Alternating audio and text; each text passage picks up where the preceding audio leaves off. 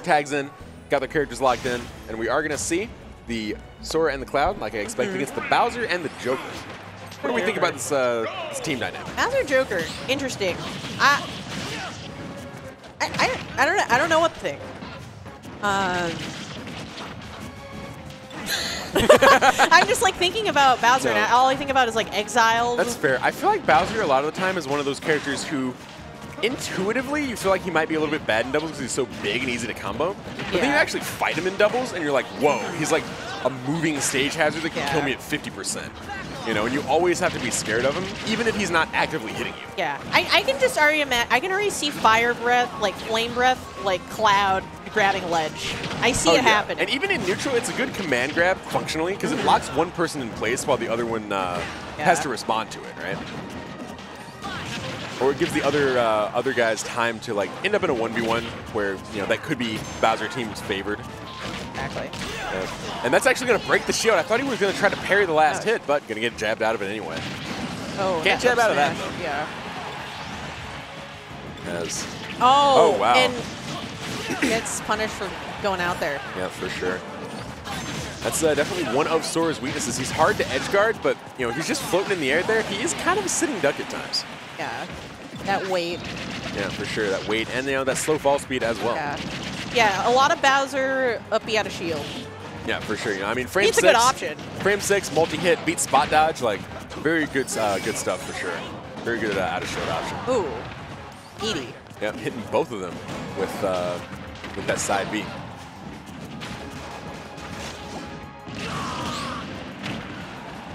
Tai gonna go down, but looks like Unleashed will be fine, as he actually hits him with the up B into the up, or the back air into the up B, and take out Bowser's recovery right there. Pretty linear character recovery, not gonna hold you. Yeah. Ooh. Forward wear one into the up forward smash. Bread and butter Sora combo, even at low percents. Joker not fast enough to get the punish. We have chaos going on this left side right now. Oh. A downer, yeah, he's not going to get limit off of it, so he's not going to make it back. Unfortunate stuff here if you are Tai. Astounded he didn't get hit by any of those thunder hits.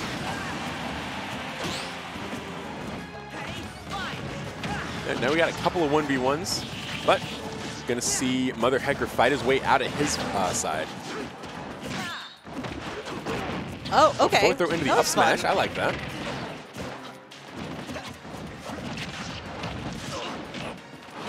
Oh, wow. Nair into the grab. Great hit to get out of that. For sure. Yeah, that is something that is scary because if Bowser comes down on you, he will kill you. Yeah. But he's not disjointed below. Gets punished for knocking at ledge.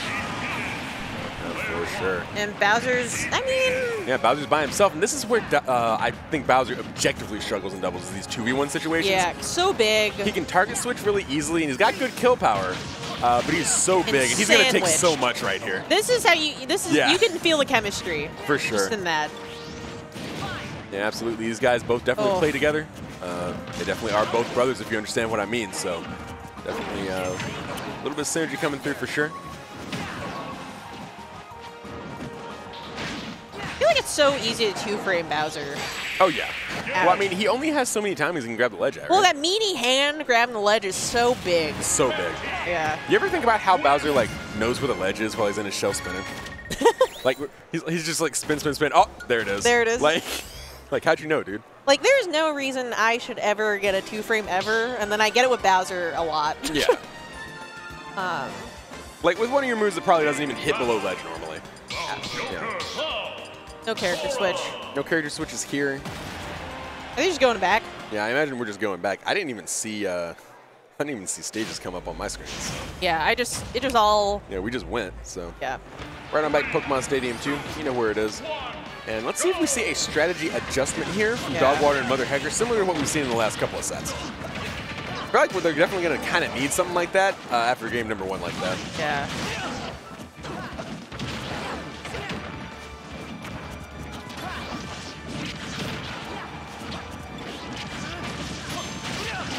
Well, that Bowser just get hit a lot. Yeah, for sure. Back throw into the up smash. DI's up to avoid it, though. Smart stuff from MotherHecker.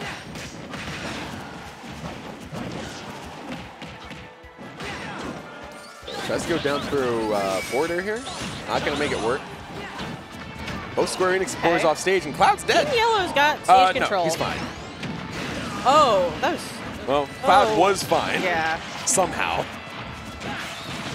Ends up not actually dying to the Bowser Bomb. Oh. That was Sour Spot up there. Yeah. Huh. That was like a Smash 4 Cloud up air. Yeah, it was Sour Spot up there, but it was at 180, so I guess Yes. it makes sense. Nice mix-up with the side B into the grab. Yeah, and honestly, Unleashed Tai looked poised to dominate this entire set the way they did the first game. Oh, That's an amazing down air here as well. We need to see something from Yellow Team, and we need to see it stat. Yeah. Team Red just holding on to them stocks. Yeah, for sure. Which, you know, against these characters, you know, you got Arsene, Joker, and you have Bowser. That's impressive. If you're stock tanking in this matchup, gonna lose that first stock there. Oh, are they teabagging? I don't like that. I really don't like that. She is traumatized by Cloud lobbies.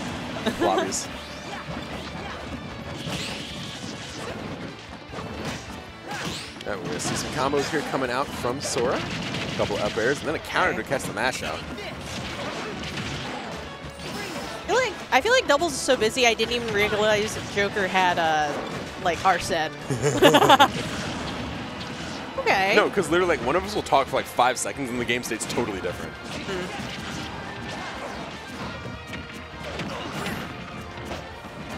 Right. Whole lot of malarkey going on over here on the right. Yeah. We got the freeze. Can we get the mash out? Yeah.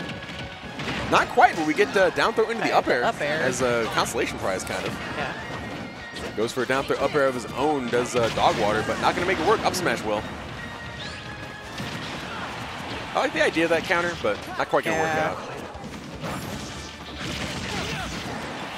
Oh, great DI. Fantastic indeed, yeah. Oh, like those 2 frames. I'm saying, oh, ouch. Oh, and that Fundagi is going to make quick work of Bowser. Oh, wait. Loses Arsene at like the perfect time. Loses Arsene, and you got to fight Sora and Limit Cloud, bro. I'm not going to hold you. It's not looking great. Yeah, that's true. Back throw finishing touch, and that's going to be game 1. Fantastic, or game 2 rather. Yeah, that's the setup. I liked losing Arsene in that moment because I was like, oh, they don't die. And then I was like, it's like the timing, it like freezes you. And I was like, oh wait, but you lose Arsene. Yeah, exactly. It's like it's a double-edged sword, right? Because like Arsene spawning or despawning gives you iframes. Yeah. But you also lost Arsene. Let's see that one more time. We got that back throw, finishing touch onto the platform, and that's gonna take him out of the set into the losers bracket. Yeah. Amazing stuff here. Little knuckle touch. For sure. Yeah. GG. Quick GG. Little, yeah. Lots of respect between these guys, for sure, as Connie is graciously pointing out for us. So. Yeah. GG Gamer. GG Gamer. Okay. Indeed. Next up on stream, it does look like we're going to have Sharp and Frosty versus the winner of